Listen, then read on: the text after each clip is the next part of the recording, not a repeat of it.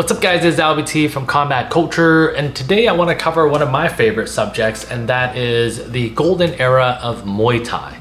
So what is the golden era of Muay Thai? So the golden era of Muay Thai is commonly recognized as a span between the 1980s and the 1990s. During this period, Muay Thai experienced an unprecedented amount of growth in popularity, both domestically and internationally. And this surge in interest was fueled by a combination of economic prosperity, cultural significance, and the emergence of legendary fighters. So let's dive a little deeper into some of the different factors that contributed to the rise of Muay Thai during this time. So Thailand experienced an economic boom between 1985 and 1988, and that played a pivotal role in the rise of Muay Thai. Bangkok, its capital city, emerged as a powerhouse in Southeast Asia, attracting people from all over Thailand seeking economic opportunities. And this influx of talent into Bangkok bolstered the two most prestigious stadiums in Thailand, and that's Lumpini Stadium and Rajadamnern Stadium. And that resulted in record attendance numbers and heightened competition. However, alongside the economic prosperity came the shadow of gambling, which both fueled and plagued the sport. And despite gambling being officially illegal in Thailand with a few exceptions, Muay Thai matches became a focal point for betting activities. This brought in a lot of revenue, but led to a lot of questionable matches and suspicious outcomes, which hurt the sport's integrity over time, and is something that we'll circle back to later on in the video.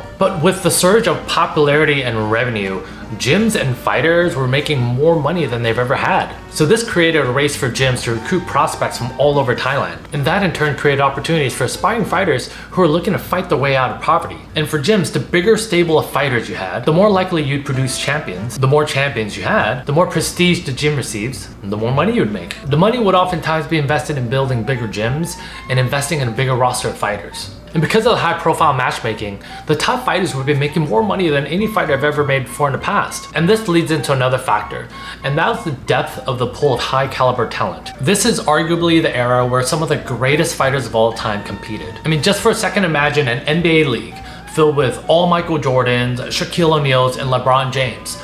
That's essentially what the golden age era was when you look at the competitive scene. And what that meant was that only the best of the best would make it into the bigger stadium shows. It's why several of the golden age legends that we've interviewed in the past have always said that it was such a big achievement for them to fight at one of the bigger stadiums, because you really had to be that good. And oftentimes when people talk about the modern era compared to the golden era, people always say that, oh, the golden era had, so much more talent and people are so much better. And while I think there is some truth to that, I think really one of the main reasons is because a lot of the top level talents back in the day would compete against one another very often. It wasn't a surprise if you fought against the same guy 2, 3, 4, 5 times in your career. And because it was such a stacked pool of talent, in order to stay at that level, you constantly had to get better. Because if you didn't, you simply just wouldn't be in that top echelon of the best fighters. And if you were to get better, naturally your opponents would get better. So this created the perfect storm of just an insane amount of drive and competition among the best talents of the day. And another contributing factor to the boom of Muay Thai during this time was because fights more than ever were readily available on television, which absolutely helped increase the visibility of the sport. And because Muay Thai was already heavily intertwined with Thai culture, this created the perfect formula for Muay Thai fighters to become larger than life. Which leads us to some of the greatest fighters of the era, arguably of all time, like Samat, who's renowned for his exceptional skill, considered one of the greatest Muay Thai fighters of all time, known for his fluid technique and high fight IQ. Diesel Noi, dominant Muay Khao fighter, known for his imposing size, relentless knee strikes. He was undefeated for 4 years during his prime. Sagat, a powerful Muay Mat, known for his devastating kicks and aggressive style, and one of the inspirations for the character Sagat in the Street Fighter series. Karahat, a skilled Muay femur, a favorite among many of the Golden Age legend, highly regarded as one of the most technically skilled fighters of his era. And there's Chamokpet, another strong clinch fighter known for his relentless pressure. He had a very strong teep that kept his opponents away, and then his straight knees would make them pay when they were up close. You got Boonlai, a very strategic fighter known for his tactical approach and ability to adapt to different opponents. He excelled in both offensive and defensive tactics. Olay, He was very elusive, just always seemed as if he was one step ahead of his opponents. He had a super high tempo fighting style which would often overwhelm opponents. Lam Sun, a high pressure aggressive fighter, very dangerous in the clinch, smothered his opponents, firing knee after knee. Wang Chunoi, he was a favorite Muay Thai fighter amongst many, had some of the best boxing of the day.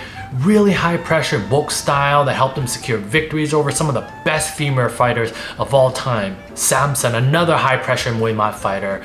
Very high level boxing for the time when boxing wasn't really prioritized. He was undefeated as a professional boxer. Lam Namun, a strong bulk Muay Thai fighter, walked you down and just sapped energy out of you with his knees. And then there's my coaches, Kansak. He was a dynamic and explosive fighter known for his speed and versatility, used his defense offensively, and in my coaches back home on the West Coast, John Sanan, Nuncium, and Bonkert, all from the Fairtex family. And those are just some of the notable names from the Golden Era. We can make a separate video of just Golden Era legends alone. So we covered most of the positives. So what happened? Well, Muay Thai's popularity started declining in the mid-90s. Fans started losing interest because of questionable matchups and suspicious outcomes. A lot of that because of the gambling, which we talked about earlier. And because of that association, it really hurt the credibility of the sport on a mainstream level. And also this was around the time when Thailand was going through one of its worst financial crises in recent history. And this had a ripple effect on the Muay Thai ecosystem. Less people were going to watch the fights, which means less money's at the gate.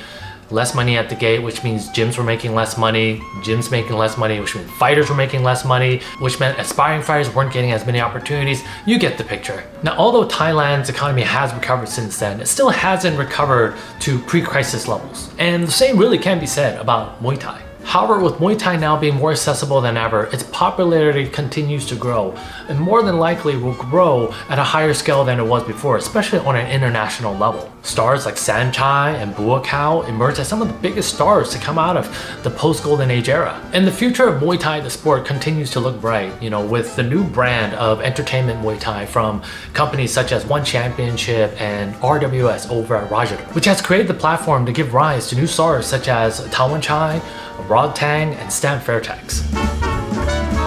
So I hope you found this video interesting and encourages you to look up some of the old fighters and fights from back in the day.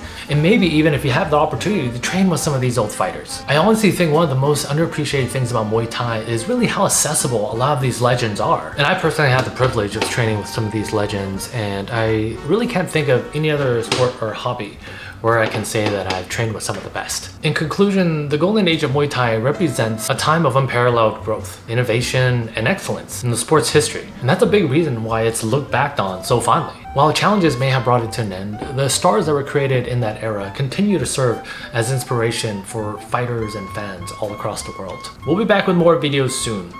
Until then, keep training, stay safe, and be healthy. We'll see you guys in the next one.